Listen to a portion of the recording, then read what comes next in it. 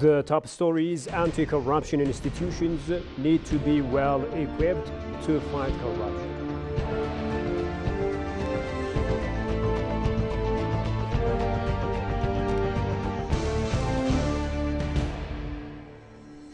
And electrified railway linking Ethiopia and Djibouti said to be pivotal in enhancing connectivity and trade across East Africa.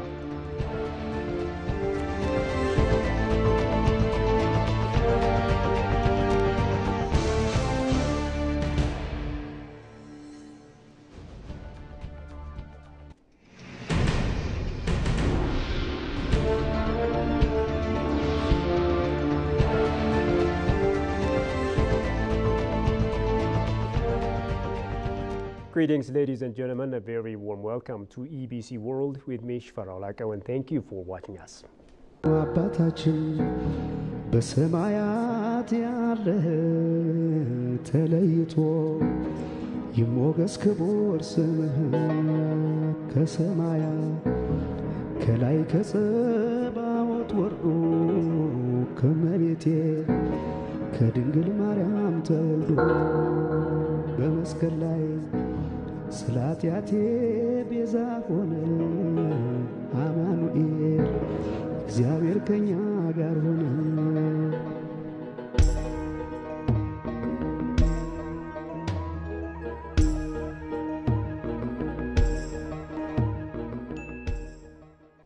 Now, 4 Dine for Ethiopia lodges initiated by Prime Minister Abiy Ahmed are transferred to the Amhara, Oromia, Southwest Ethiopia regions. The lodges to be opened by Ethiopian Airlines under the Skylight Hotel brand are expected to boost tourism and economic reform. The initiative, according to Billane Seyum, the Prime Minister's Office Press Secretariat, has generated public support, created jobs during construction, and initiated extensive infrastructure development. 3 of the 4 lodges have been inaugurated, with the Gorgora project completing and inauguration in the pipeline. Entrusting the operation and management to Ethiopian Airlines promises enhanced service and an avenue for international tourism promotion, it was learned.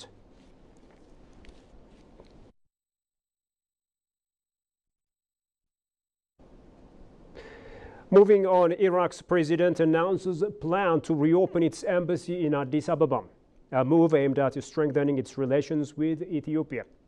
During a meeting with Ethiopian Ambassador Said Mohammed Jibril, President Rashid affirmed his commitment to enhancing bilateral relations between the two countries. He praised the Ethiopian government's commitment to strengthening relations in various areas, including politics, economy, energy, culture, tourism, and people-to-people connections. Rashid expressed gratitude to the Iraqi government for accepting their request and offered necessary assistance. Rashid affirmed Iraq's ongoing efforts to improve bilateral and multilateral relations with Ethiopia and expressed gratitude to the Ethiopian government for its positive response.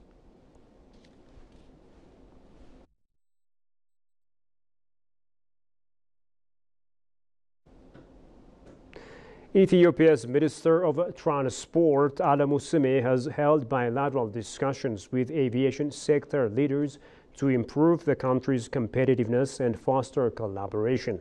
Alemu is participating in the 3rd edition of the Global Implementation Support Symposium organized by the International Civil Aviation Organization, ICAO, in Dominican Republic.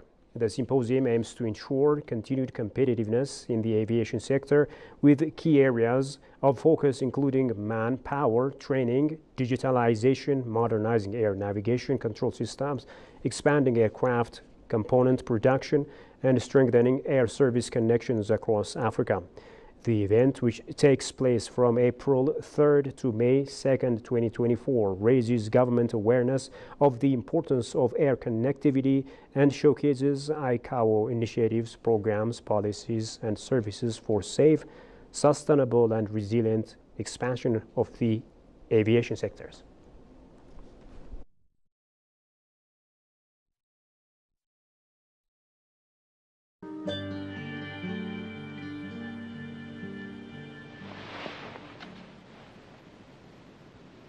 I have wanted so much to eat this Passover meal with you before I suffer.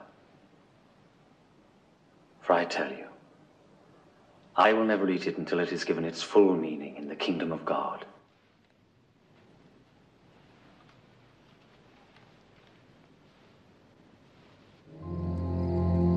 This cup is the New Testament in my blood, which is shed for you.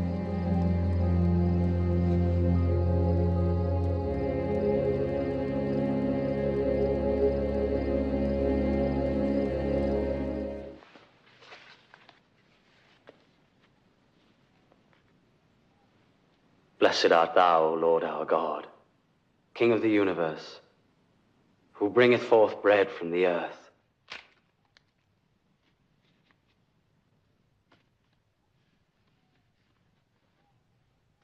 This is my body, which is given for you. This do in remembrance of me.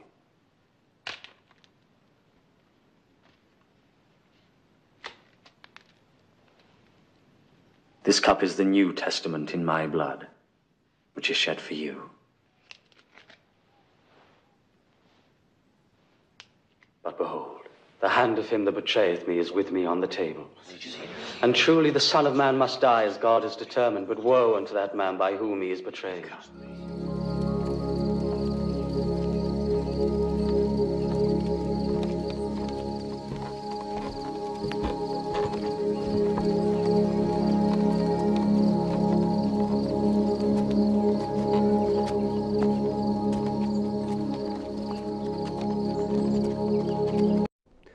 Moving on, Ethiopia is leading in regional economic integration and stability. This is a remark by Ethiopia's Finance Minister Ahmed Shide at the World Economic Forum held in Saudi Arabia. He highlighted Ethiopia's role as a backbone of cooperation between Africa and Arabia, highlighting the need to leverage both capacities to address regional challenges. The minister emphasized that regional integration and stability are the core of Prime Minister Abiy Ahmed's foreign policy, and he highlighted the importance of South-South cooperation to complement existing cooperation. The finance minister also added that Ethiopia is focusing on increasing cooperation with the BRICS group to attract FDI and enhance technological cooperation. The group advocates for enhanced cooperation between developing countries, promoting South-South cooperation, which is crucial for addressing global challenges and enhancing trade, infrastructure development, technology transfer, and capacity building.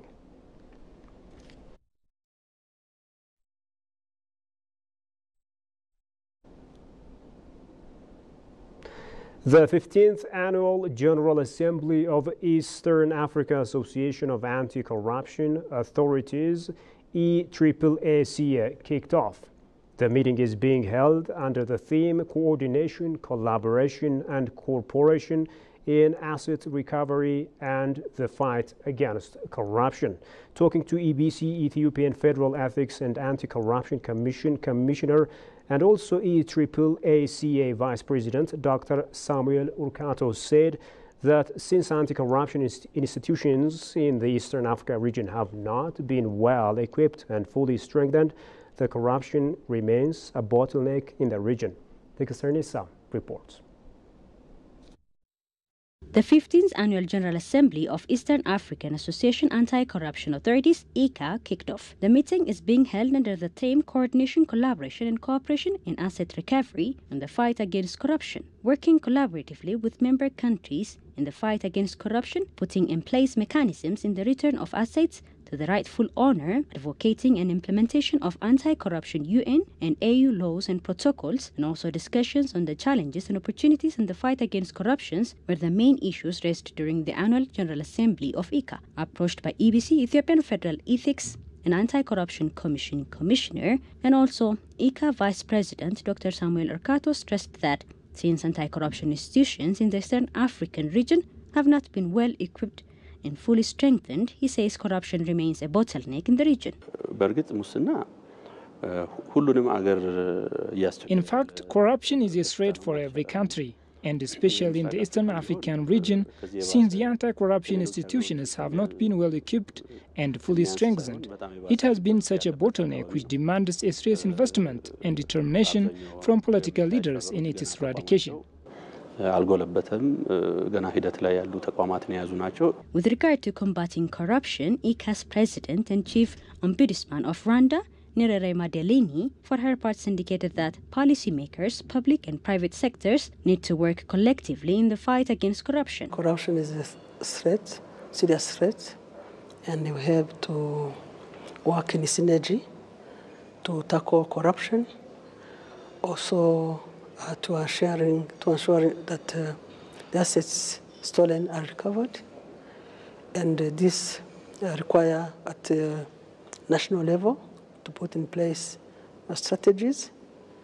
But the important thing to note is that the political will and the great leadership are very important to implement zero tolerance against corruption. Also, the synergy between institutions, between countries is very fundamental, because cannot alone combat corruption and succeed to tackle this threat. Each year, Africa loses on average $60 billion in illicit financial flows and more than $140 billion to corruption. And finally, the electrified railway linking Ethiopia to Djibouti is pivotal in enhancing connectivity and trade across East Africa. The Ethio-Djibouti rail link, an electrified track, connects the heart of Ethiopia to ports in Djibouti. The track stretches over 750 kilometers. Built with the support from China, the rail gives landlocked Ethiopia access to global shipping routes. Officials say the trade landscape between the two countries has been transformed. Nagad Station is the main freight station of Djibouti City and is also where passengers get on and off. This is where the electrified station of the railway ends. In 2023, over 40,000 20 feet and 40 feet containers were transported between Nagad Station and the Ethiopian capital, Addis Ababa. 127 train sets were designated for transporting bulk cargo, including fertilizer, oil, wheat, and rice. The station generated over $400,000 in revenue. Travel time between Addis Ababa and Djibouti City has been reduced from 2 days by road to around 15 hours by train. Passengers arriving under Guard Station share their experiences.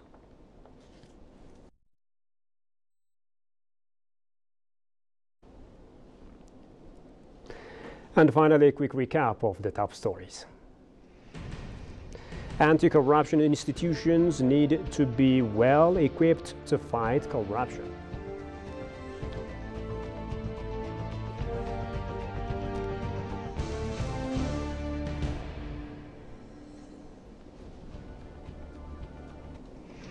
And electrified railway linking Ethiopia and Djibouti is said to be pivotal in enhancing connectivity and trade across East Africa.